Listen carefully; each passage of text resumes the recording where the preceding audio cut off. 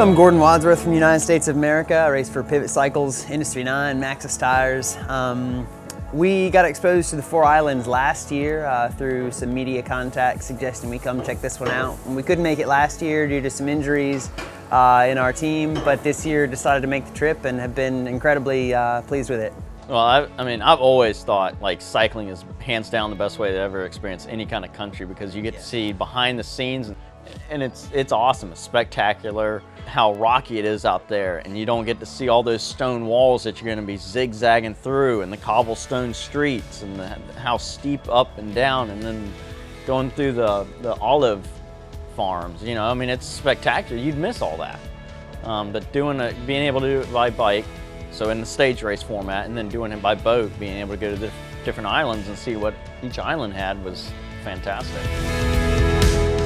I think the Four Islands struck a really nice balance of challenge and difficulty that was really rewarding to overcome and to push through.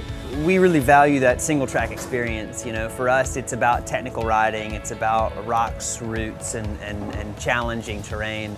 And so that sort of is what we find, you know, is the best about a race. And I found that the Four Islands single track and terrain was really pretty incredible. I mean, it was tremendously well marked and well put together. You know, the courses each day was substantially different while still offering a really good single track, you know, section or several sections.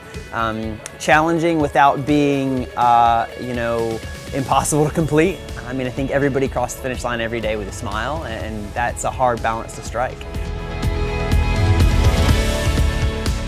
The fifth year, I was remarkably impressed. You know, both of us have raced on just about every continent, and this was a top shelf experience, man. I mean, things ran according to schedule. You know, schedules were available, follow-up videos every day, prompt results. I mean, just everything was incredibly well done. Either someone who was a veteran of stage races and made that their, you know, style, or someone who is doing it as their first stage race. I think the Four Islands has something to offer for absolutely every rider. Yeah. I think for a first stage race, though, it might spoil you. Yeah, it'd be spoiled. You go do another one, and you're gonna have to sleep in a tent. Yeah, you might be thinking like, uh-oh. Yeah, I can think a lot of people that this would be like, I could recommend this as a highlight. Like you want to do this one after you've done others, so you can appreciate. Just keep doing what you're doing. I mean, it truly is an incredibly well done event, worthwhile, grins every minute. You know, if we could have a few more days of this, maybe that would be ideal. But yeah, what an awesome Four Islands experience for us.